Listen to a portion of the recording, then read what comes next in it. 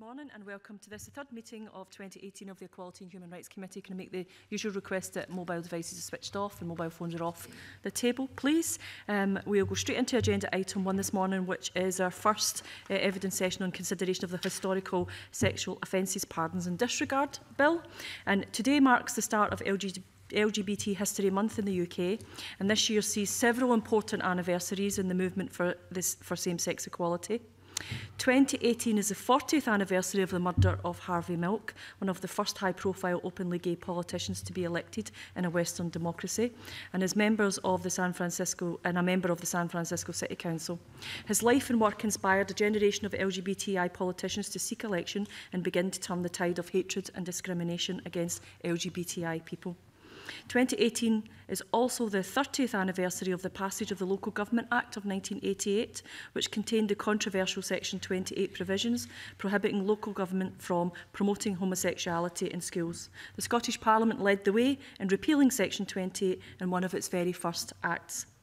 And the work of this committee has also led to the current LGBTI Inclusive Education Working Group, which is currently working with Scottish ministers to ensure all forms of LGBTI discrimination and prejudice are removed from our education system.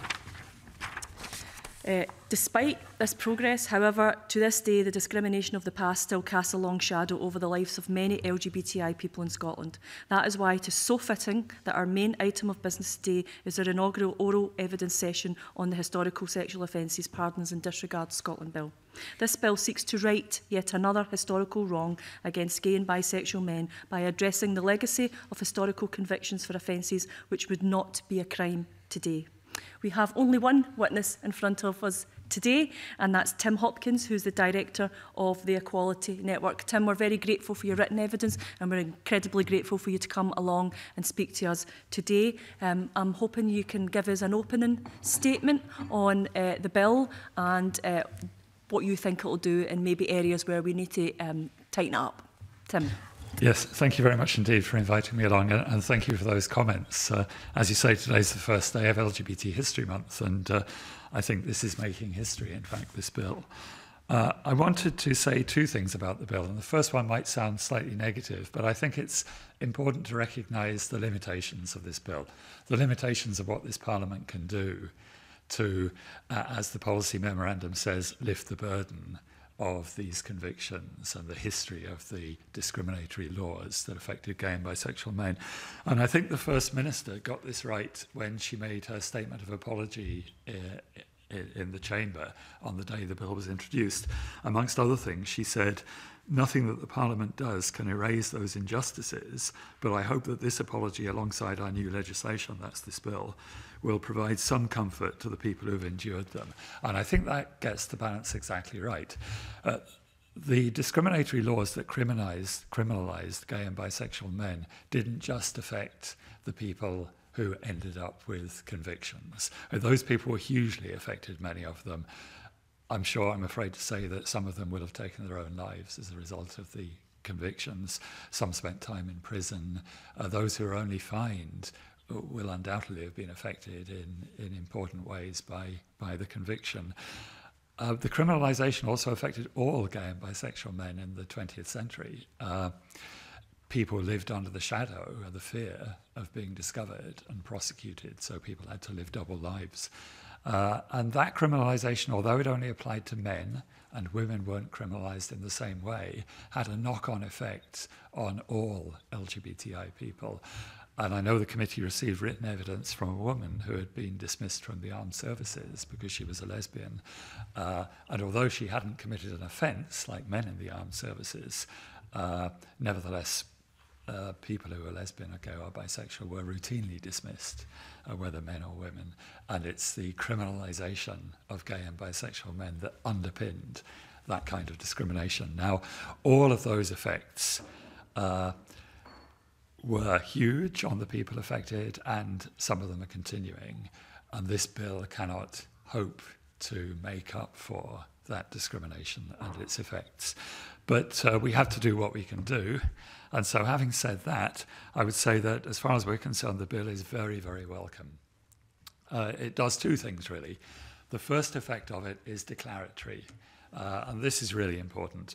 So the bill really declares, I think, in three ways, three important things. The first is Section 1 of the bill says very clearly that these convictions were wrongful and discriminatory. It's really important to say that. And the legislation of similar effect in the rest of the UK doesn't say that and has been criticised for not saying that. There is a concern that if you pardon somebody, then that implies they must have done something wrong. So Section 1 makes up for that by making it clear, alongside the First Minister's apology, that people didn't do anything wrong. It was the law that was wrong. Secondly, the bill declares to people with these convictions that they have been pardoned. Now that, we can perhaps talk about that in more detail a bit later on, but that pardon is formal and symbolic. It has no practical effect, but it gives, I think, some comfort to the people who had those convictions that not only have they been declared to be wrong and discriminatory, but the person has formally been pardoned.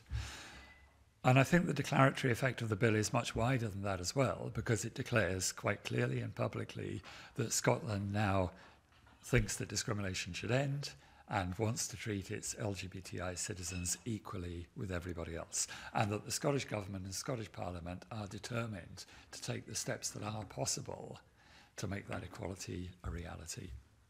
So all of that is about declaratory effect. But the bill also has a practical effect, and this is where the disregards come in. If you're going to pardon people, then you have to also make that pardon, as far as you can, concrete. And that's what the disregard does.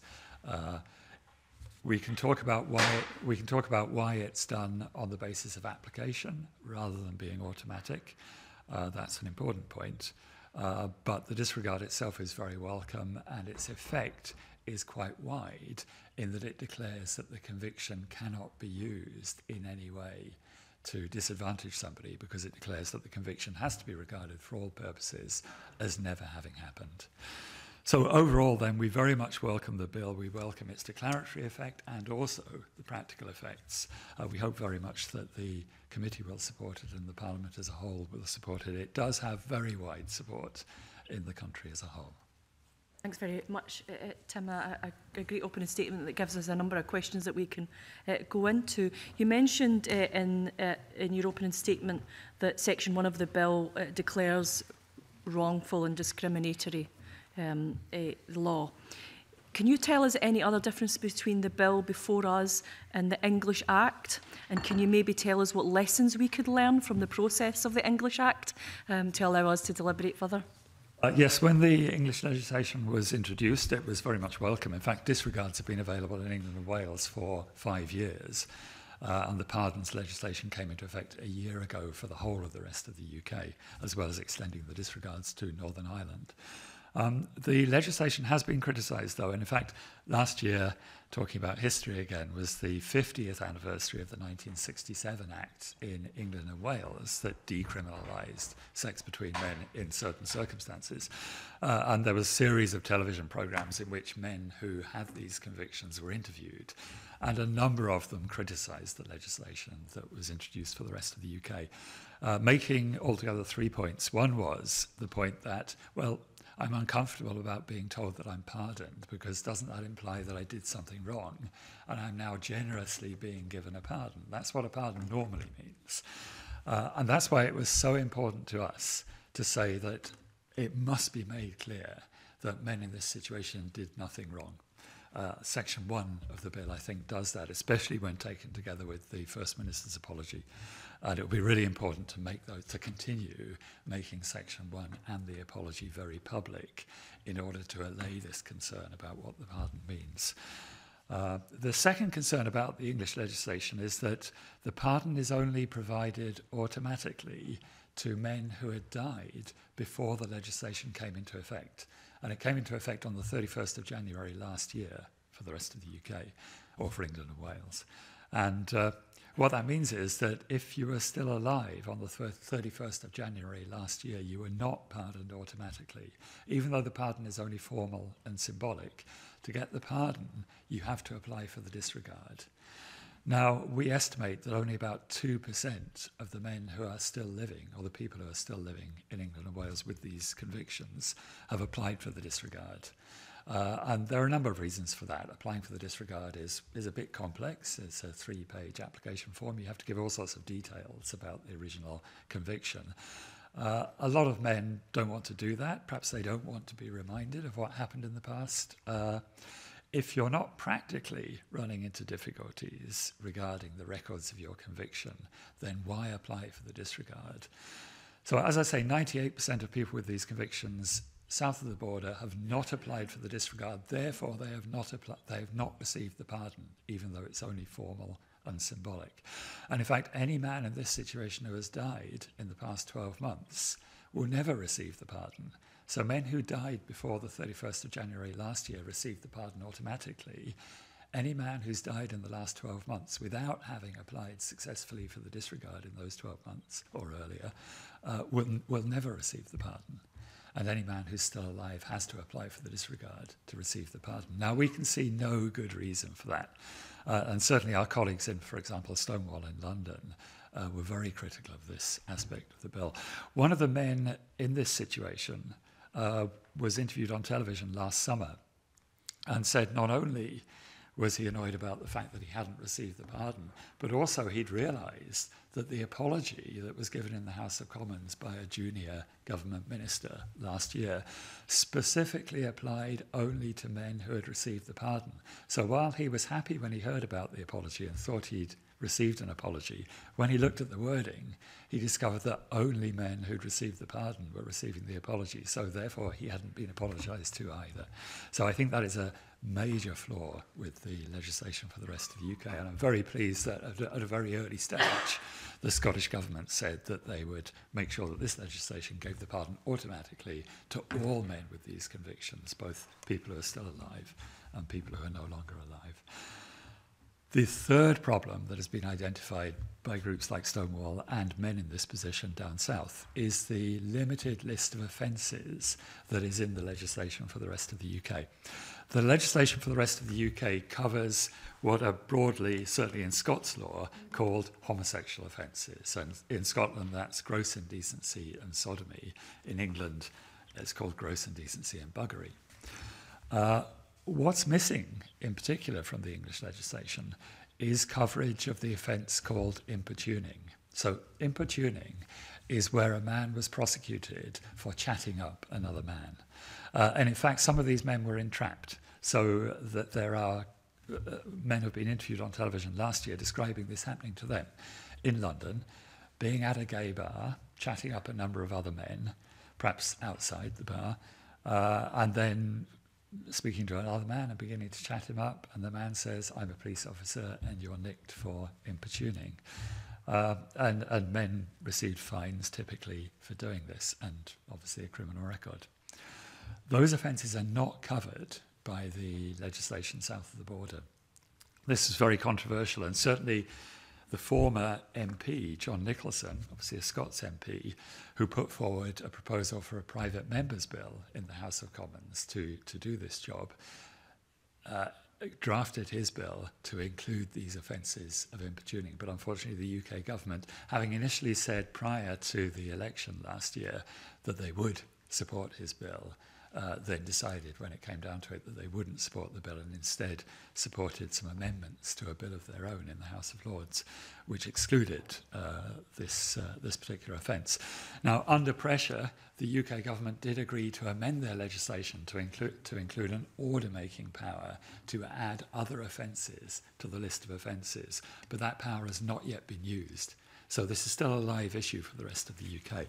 I'm very glad to say that against a background of this being quite controversial and public down south, that the Scottish Government thought about this quite carefully and have included these offences both explicitly in the list of offences in Section 2, but also in the definition of sexual activity between men.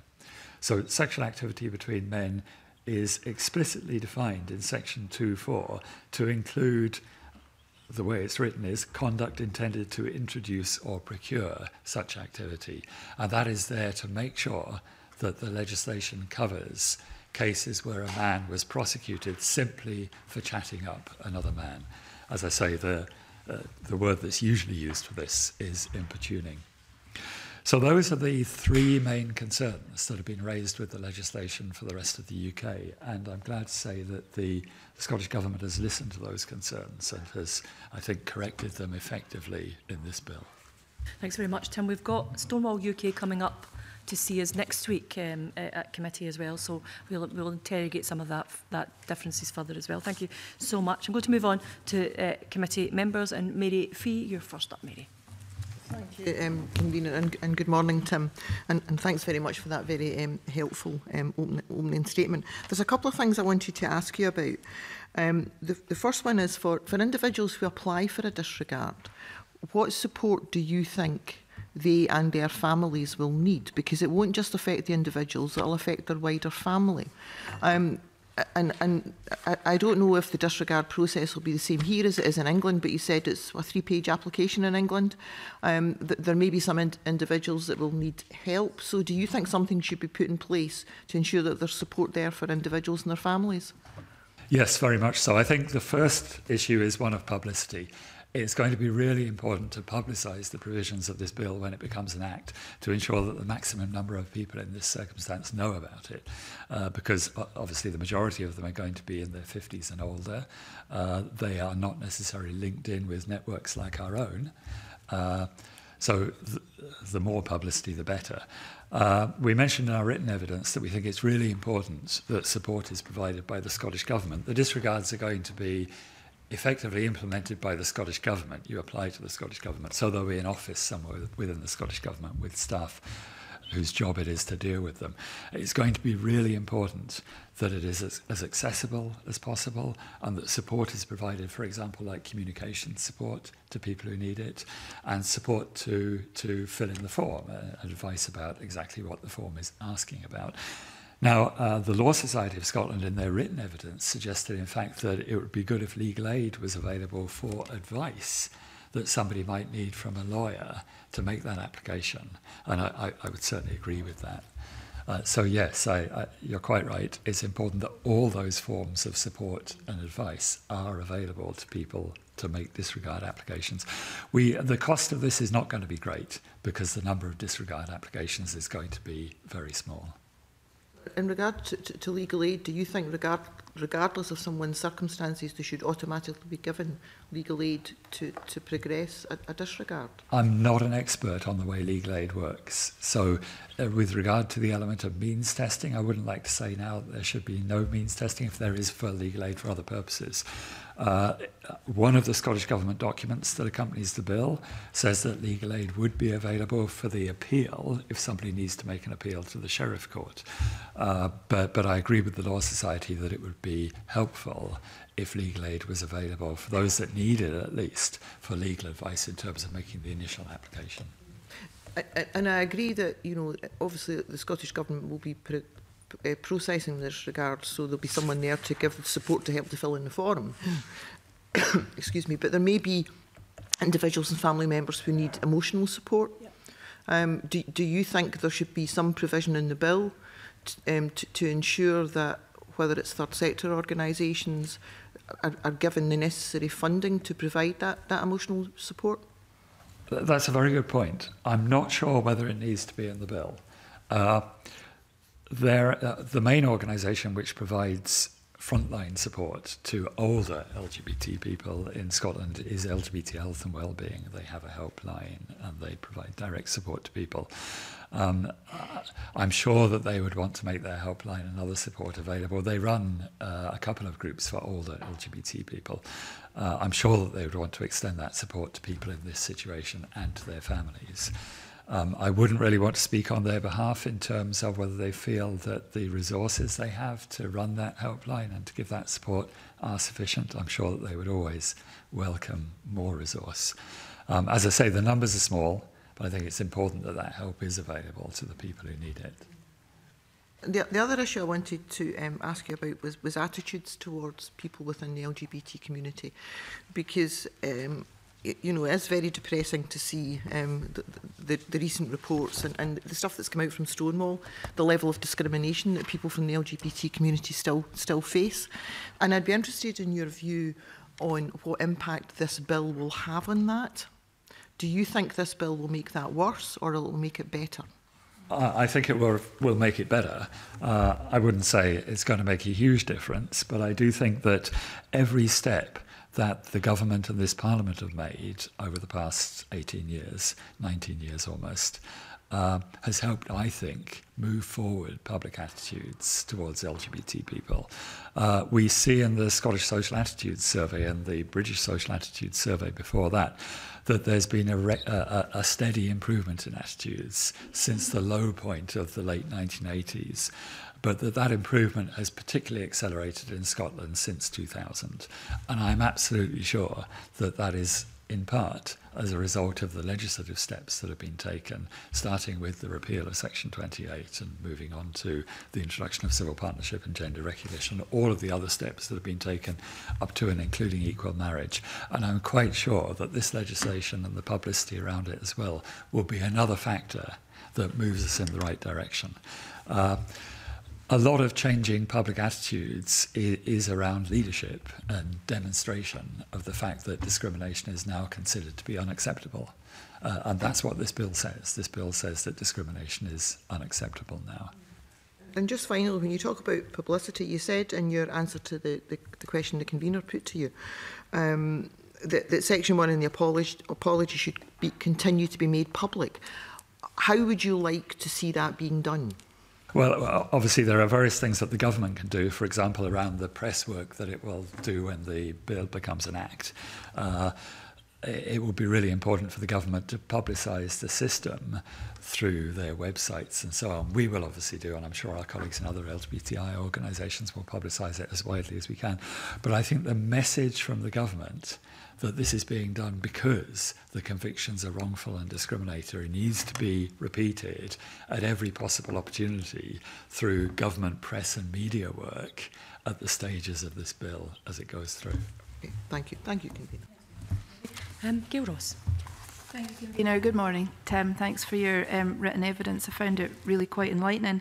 I wanted to ask you about the small number of respondents that have said that they would prefer the disregard, like the pardon, to be automatic. But we know for legal reasons and crimes that will still be crimes that were crimes then, that wouldn't be possible. And we also heard last week about the difficulties of going through everyone's records to find out. And some were committed under a breach of the peace and different difficulties that raises. Do you also think that maybe there are men that want that aspect of their past kept in the past and they don't want it brought up again? Can you maybe comment on those two things? Yes. First of all, in the survey that we conducted, which was a survey of all LGBT people generally, about what we knew was going to be in the bill in early autumn last year, so we didn't know everything about the bill at that stage. It was 45 people out of 630 who commented on the bill said that, made the point that the disregard should be automatic. Out of all of those 630 people, I should say only 4 said that they had convictions that they thought that the bill should cover. And of those 4, only 2 said that they thought it was likely that they would apply for the disregard. Now, 4 out of 630 is rather less than 1%. I think that's not surprising because, as we've said elsewhere in our evidence, we think the number of people who will qualify for the pardon who are still alive will be in a small number of hundreds. And that's less than 1% of the number of gay and bisexual men in Scotland. So it's not surprising that the number who contacted us who have these convictions was so small. Now, of those 4, 2 raised the point of the disregard being automatic if possible. So it's certainly an issue of importance to people. As we said in our written evidence, we've thought about this very hard, and it's something we've been talking to the Scottish Government actually about since 2014. We can't see any way that the disregard can be made automatic. It would be a huge task, costing millions and millions of pounds, and in fact taking many, many years to do. And I don't think it would be 100% successful anyway to identify all of the convictions. As you said, there will be men who simply want to put all of this behind them. They've done their best to put it behind them for decades and they want to keep it in the past. So It's not necessarily the case that everybody would welcome being contacted proactively by the government to be told that their conviction had now been disregarded. So taking into account all of that, we think that the bill does get it right in terms of having to apply for the disregard. And in fact, looking at what's happening in other countries, Germany, for example, has been introducing legislation along these lines. Again, they do it via an application system. It's not in place yet, but the bill specifies that it will be via an application system. And in fact, they require an application even for the pardon. So it's very welcome that the pardon is automatic, as I've already said.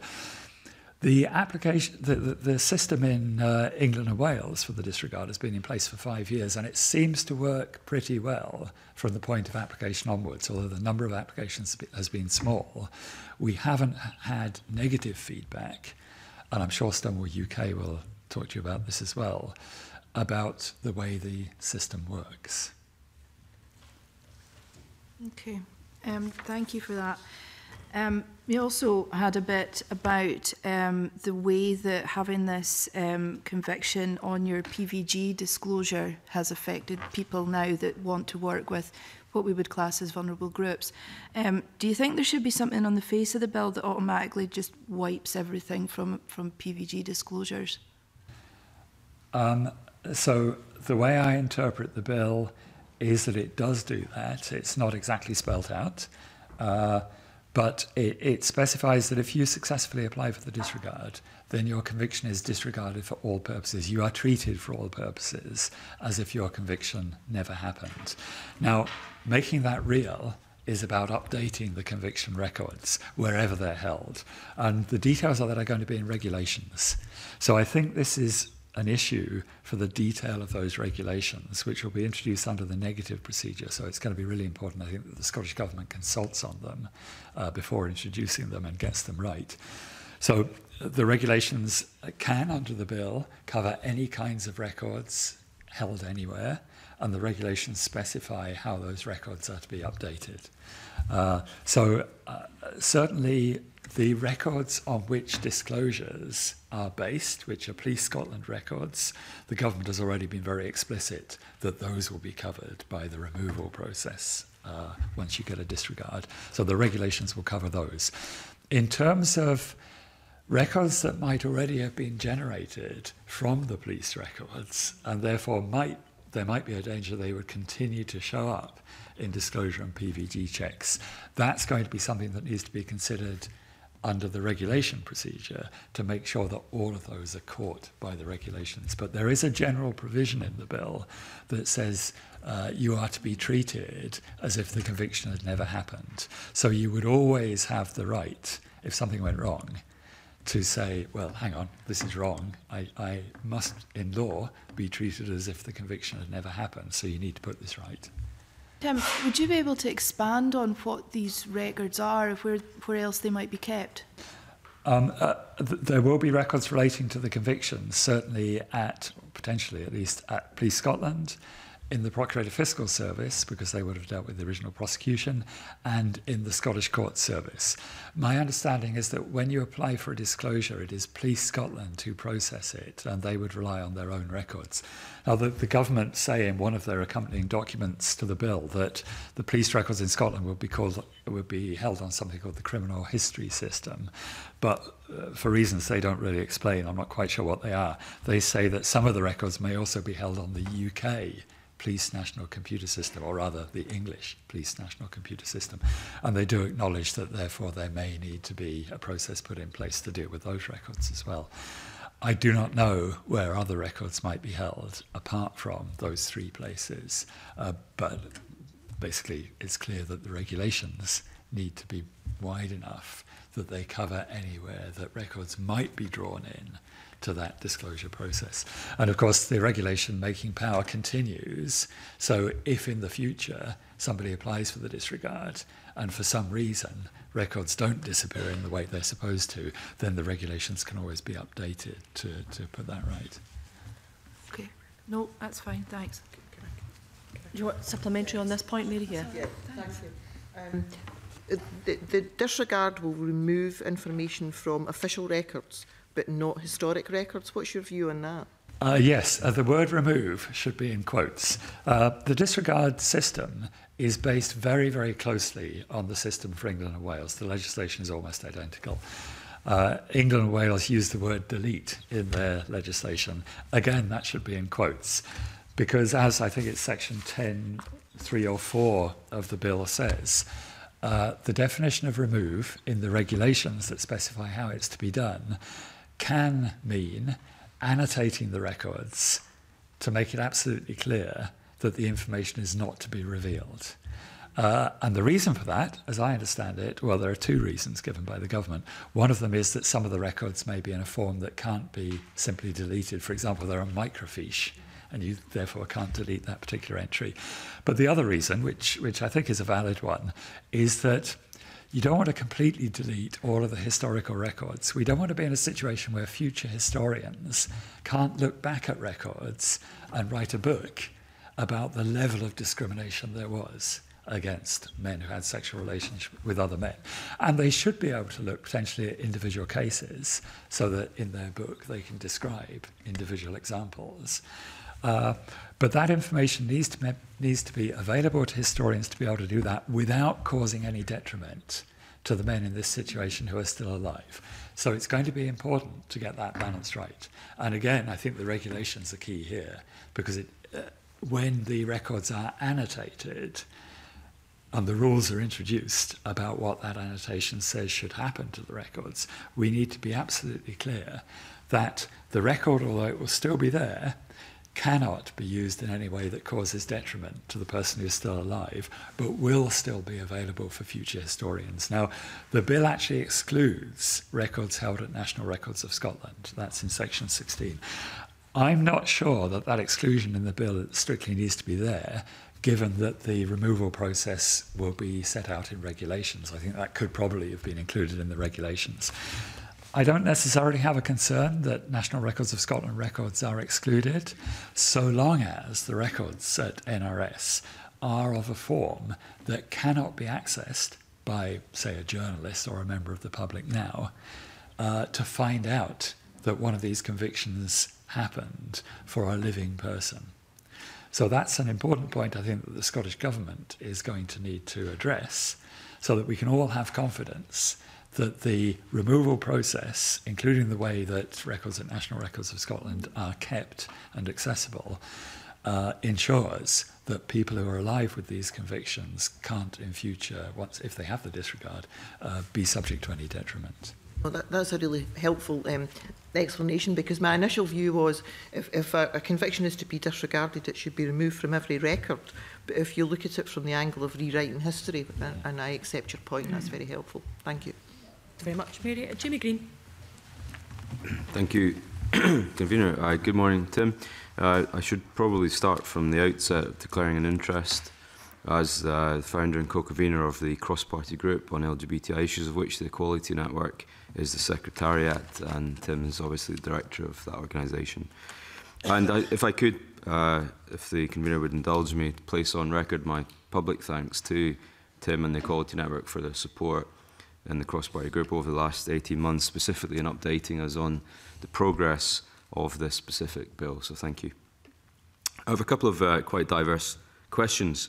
I just want, and perhaps these should have been addressed to the bill team, but I appreciate that Tim's got a lot of knowledge on the subject. So is it your understanding that the Scottish bill will retrospectively pardon all men who were convicted of age of consent convictions in Scotland?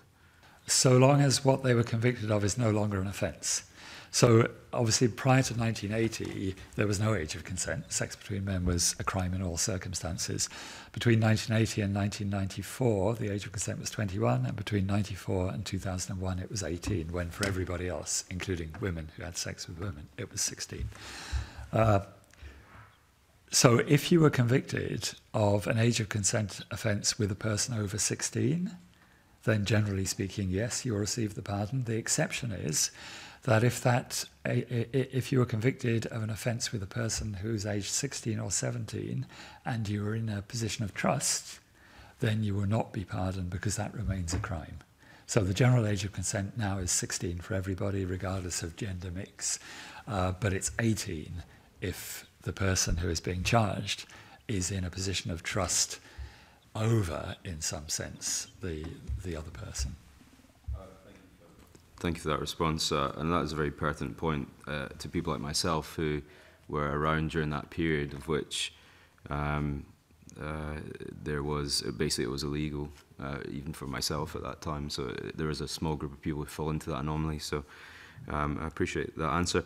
And another, you touched in your opening statement around some submissions we'd had from serving or ex-serving members of Her Majesty's forces. I wondered if you had any understanding as to whether, given that those convictions, if you like, or disciplinary measures are pertaining to the forces, whether those individuals would be covered under the England and Wales Act or would be able to take advantage of the Scottish Bill, whether or not they're resident in Scotland, where presumably the convictions were not registered in Scottish courts in that respect, and your understanding of how that would affect their ability to ensure that any declarations of discharge or court-martialling, for example, would not be required on current applications.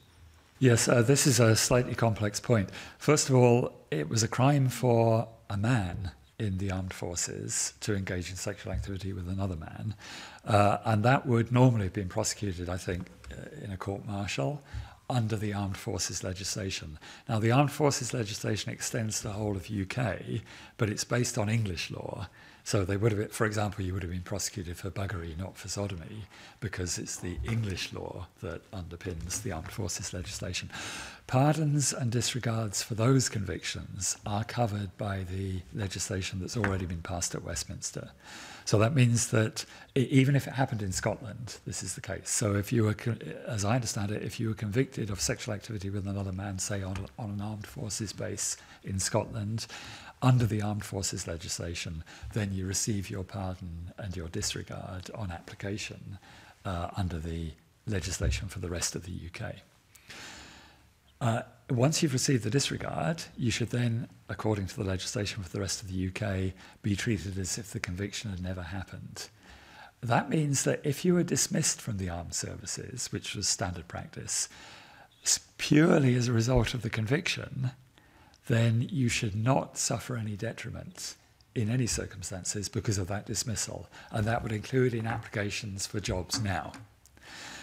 Unfortunately, the situation is a bit more complicated because in practice, men who were dismissed from the armed forces, it could be argued that they were dismissed for, not just on the basis of such a conviction, but because they said they were gay. In fact, many, many men were dismissed from the armed forces because they said they were gay who didn't have such convictions. And even where a man did have such a conviction, if he also said in interview at the time that he was gay, then it might be argued that he was dismissed at least in part for that reason. So setting aside the conviction would not set aside in any sense the dismissal.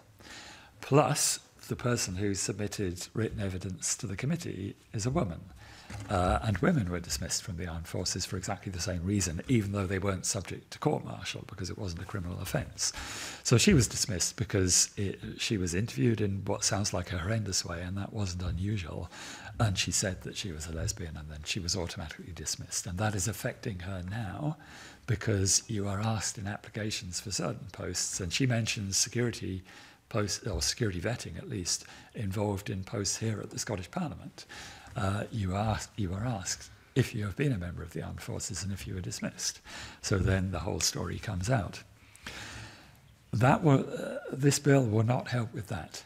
So it will not help directly where somebody has been dismissed from the armed forces because of their sexual orientation. Neither does the legislation that applies to court-martials that was passed at Westminster. So other steps need to be taken there.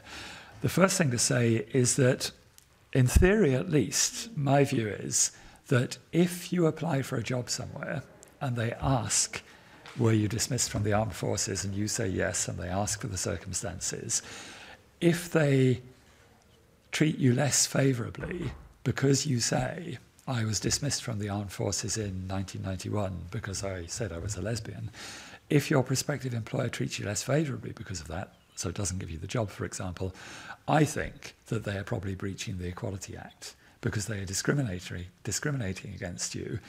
It may be on grounds of dismissal from the armed forces, but I think that's indirect discrimination because you were dismissed because you were a lesbian. If it's not direct discrimination, I think it's indirect discrimination, certainly.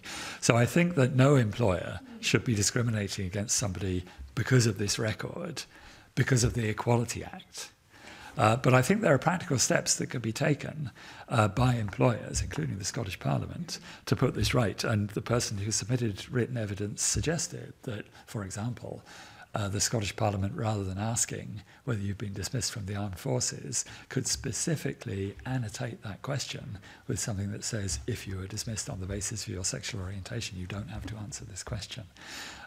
So this legislation doesn't deal with it. It's a reserved issue, so it's not something that the Scottish Parliament can deal with. The rest of the UK legislation at Westminster that gives pardons and disregards doesn't deal with it directly and probably doesn't help very much, and certainly doesn't help women in this circumstance. But as I say, I think it's already the case that the Equality Act applies and should protect you from discrimination because of this history. Thank you, Tim. That's a very comprehensive and helpful answer. I think it's, on my part, flagged up a group of people who will not benefit in any sense from either the England and Wales legislation or the Scottish legislation. And again, declaring an interest, I have a number of friends who this affected very closely and very dearly still to this day. Who do you think that there's any opportunity, though? I appreciate what you're saying around guidance to employers, etc., but that's obviously not statutory in any manner. Is there any room for manoeuvre, either in a devolved or reserve setting, that there could be further enhancements to legislation, this or otherwise, to make it easier for those who were dismissed in the armed forces for being gay to, in effect, wipe their slate clean too? Because it seems like a missed opportunity, perhaps. Yeah, I mean, certainly I think that's a possibility. I think it would be a reserved matter, but it would be potentially possible to pass legislation at Westminster which would direct the armed forces to amend their records, to annotate their records, to issue letters to people who are dismissed on this basis, to make it clear that, to apologise basically, and make it clear that, that they would not be dismissed now, that the policy has changed, something that they could show, and that legislation could make it clear that people shouldn't suffer any detriment on this basis. Another practical step that could be taken is, and of course this is always a big hurdle for people to get over. But of course, I think if somebody came to us who said that they had run into practical difficulties because they had been dismissed from the armed forces, say in the 1990s on this basis, and it was affecting their prospects to find jobs, then we would say a possible way forward is to consider taking a case under the Equality Act. But of course, that's a big hurdle for people to get over. Thank you very much. And just one final question, if I may, I'll keep it brief. It's on a very separate issue. My understanding is that the disregard process can only be done by the individual who was convicted. I do have a concern or a query that for those who are already deceased, there's no opportunity for living relatives, family members, partners, etc., to apply for the disregard on behalf of the deceased person. And I wonder if that then means that those records will, whilst those people will have been pardoned in the grand scheme of things, those records will still exist and those convictions will still exist, which may affect their future posterity. So is that something that should have been addressed in either of the bills, or is that something which you think is practically impossible to implement at this late stage? I think in all cases, the convictions still exist. So the bill doesn't erase the convictions from history. What the disregard does is it says that for all practical purposes, the convictions are to be treated as never having happened. Now, I think it's a very important question. I think whether the practical recompense, if you like, that the bill provides to potentially to anybody who has received the automatic symbolic pardon, whether that should be extended to people who are no longer living, depends on whether you think that practically it would have an effect on people who are no longer living. Now, I'm not sure, well, given that the purpose, the stated purpose of the disregard is primarily at least to deal with the issue of disclosures, and certainly the people who've contacted us, and there are only 3 in total who've contacted us to say that they want to apply for the disregard, and only 2 of those have given us details. It's clear that the reason they want the disregard is exactly because of the disclosure problem. Clearly, that in itself is not a problem for people who are no longer living. So I think the answer to the question depends on exactly what practical recompense the bill is giving to people who apply. Now, in Germany, the legislation is rather different. You have to apply, and you get 2 things at least through applying if your application is successful. One is you get a certificate of pardon/disregard. And the other is that you get financial compensation, and Germany is the only country in the world, so far as I know, that is offering to provide people with financial compensation. And applications there are open to families of people who are no longer living who had these convictions. My understanding is that they won't necessarily personally receive the financial compensation in that case, but they will receive the certificate. So obviously the question of financial compensation is a different one. But I think what that illustrates is whether it makes sense to open the practical recompense that's done by application, has to be done by application, to relatives of those who are no longer living depends on what that practical recompense does and what its purpose is. If the purpose is focused on disclosures and is focused on the person not suffering detriment, for example, when they apply for a job, and those things are all covered in this legislation, then it may not be necessary to open it to families of people who are no longer living. I think it's probably not necessary. But if it were to be extended to go further, for example, to provide some kind of certification, as in Germany, then I think that there would be a case for opening it up to the families of those who are no longer alive. Thank you. Much, Jamie. I've got a quick supplementary myself first, Mary, if I can come in. It's just to take you back, Tim, to the Armed Forces section of your response that you gave us. And I was wondering if it had that impact on someone, if they had, it's on the record as a dishonourable discharge or, dismissed from the Armed Forces, the effect that has on pension rights, your honours and your medals, your ability to wear your uniform, and maybe somebody's ability to participate in veterans' organisations. Have you come across anything where that's been the issue? I'm afraid I don't know the answer to that. I don't know what the effects are on those things. Perhaps I'll add just one more point related to this. You mentioned dishonourable discharge, which is what it's called, I think, in the United States. A woman who was discharged from one of the United States Armed Forces many decades ago has just won the right to have her dishonourable discharge converted into an honourable discharge. And she was going through the court process, but in fact she received this before it came to court. And that's the kind of practical step that I think the Armed Forces could take in this country. But as I say, I think that's a reserved matter. Thanks, Tim. Mary, quickly, because Alex still to come in. It's a very brief follow-up to the question that Jamie Green asked you about family members applying for a disregard. And you mentioned in your opening remarks that there are some individuals that have taken their own lives because of the conviction. Do you think a family member applying for a disregard should be different in those circumstances? I think, again, it would depend on exactly what the disregard provides. If the disregard is focused on issues like disclosure and not suffering detriment in applying for jobs, then I can't see that it would make very much difference. I mean, obviously, we don't know of any cases where this has happened, but I think it's very likely that it did happen. And that's obviously a dreadful situation for the families of those in those circumstances.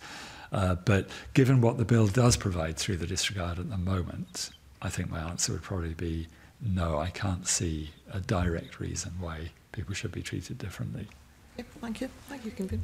Thank you, Convener. Good morning, Tim. I have to say I've hung on your every word. This has been a fascinating evidence session. I could listen to you all afternoon. I'd like to explore a couple of issues. Firstly, around the financial compensation. I wasn't aware that Germany provided that. To what sort of magnitude is that compensation issued? And I ask that because we understand from briefings prior to this meeting that we aren't talking about a huge number of men here. We're probably, if anything is to go by in terms of the English experience, we're probably talking 50 to 100 men tops in Scotland, which to my mind wouldn't break the bank in terms of offering Scottish government funded compensation. So firstly, what is the sort of level of compensation in Germany, and would that be welcome in Scotland? So first of all, the legislation in Germany, as I understand it, is not yet in effect. It was passed by the Bundestag, which is the lower house, last June. It was a government bill. I don't know what's happened in the upper house, although certainly the upper house had indicated they would pass it. But of course, there were elections in the autumn in Germany, and that may have held the process up. It was said in the German media at the time, last summer, that it would take 5 years to put the process fully into place. So in answer to your question, the level of compensation is a flat rate of €3,000 to everybody who successfully applies, who has one of these convictions, taking into account that it doesn't cover convictions for things that are still crimes. And then €1,500 on top for every year spent in prison. Now, looking at the sentencing of these offences in Germany, it's clear that it was harsher than here. And in fact, the average sentence, apparently, for people convicted under paragraph 175, which was their equivalent of what we call the homosexual offences, was 2 years in prison. Whereas the average here, even in the 1950s, was months in prison. So the German government has apparently set aside €30 million, which is an average of €6,000 per person. That's on the basis of €3,000 flat fee, plus an average of 2 years in prison is another €3,000 for each of 5,000 people who they expect may successfully apply for this through this process. That's a model we should adopt here in Scotland. The first thing to say is that of the 4 men who responded to our survey, where we invited people to say what in addition they felt was needed on top of what the bill was already offering last autumn, none of them raised the question of compensation. I think 8 people in total out of the 736 people who responded to the survey did suggest compensation, but none of those 8 included the 4 men who had convictions. They raised other issues, but not the issue of compensation. So we base our policy on what we hope is a consensus amongst LGBTI people. We do a lot of consultation, which is why we do these surveys. So the reason we haven't proactively been calling for compensation is in part that the large majority of people didn't raise it as an issue. Having said that, I don't want to speak on behalf of as you say, it might be a total of 100 to 200 men living with these convictions. Really, it's up to them. And I hope the committee will have the opportunity to speak to, or at least take evidence from some men in this situation. Yeah. That's really interesting. I'm really struck by the fact that there's probably just an element of human decency in this, that a lot of these men who've corresponded with you on this issue didn't think about money because they just want justice to be done for them. But actually, compensation might still be the right thing to do. And they just don't want, they've not thought about money and don't want to be seen as just looking for an easy payout. But it's the right thing to do, because it also strikes me that notwithstanding the time spent in prison, and great to hear that Germany are recognising that financially, there's a very significant impact on careers as well as a result of this, and lost earnings and lost promotion and lost many, many things, and some of which might be quite easy for individuals to evidence with some legal support. And I just wonder if we should, as a committee, actively consider this, because I think that the community represent, the men that have come forward already to talk to you about it aren't necessarily looking for this, but it might still be the right thing to do. How do you feel about that? I think one very important point is that whatever the level of compensation, it's actually compensation in quotes, because it is not going to make up for the damage. I agree that there will be men who can probably point to the effect on their careers and may very well be able to quantify that. And it's likely to be tens of thousands of pounds or more in terms of lost earnings. The amount in Germany, I should have said that the German legislation has been criticised by LGBT organisations in Germany on the basis that the compensation is not enough. And obviously €1,500 to compensate for having to spend a year in prison is not compensation in the normal sense of the word. It is a symbolic payment. So I think any practical level of compensation, and even in Germany, which is the only country that has so far moved to introduce this, is going to be symbolic. But then concrete symbols are important. And as I say, it is really the voices of those who are in this situation that need to be heard. One final point. We estimate that the number of men still living with these convictions is in the small number of hundreds, by which, I mean, it could be as low as 1 to 200. The government estimate that they might approve 15 applications for disregards in the first 5 years. That's 1/10 of the number in England and Wales. That means that most people will not be applying for the disregard. And so I think there is a question there about giving compensation only to those who apply for the disregard. And if somebody's not applying for the disregard for a number of reasons, for example, because they emotionally, for example, really don't want to handle that hassle and to reopen the whole question, they're not going to get the compensation because there's no way of compensating them. And so there is a question of fairness there that needs to be thought about. It's an interesting proposition. I think also it might actually generate more interest in application for the disregard as well. But yeah, I think that's something for this committee to consider. I have one final question, if I may, convener, and that's whether there's a potential wrinkle around this for those men who were convicted of a crime that's no longer illegal in other jurisdictions, so overseas, in other countries.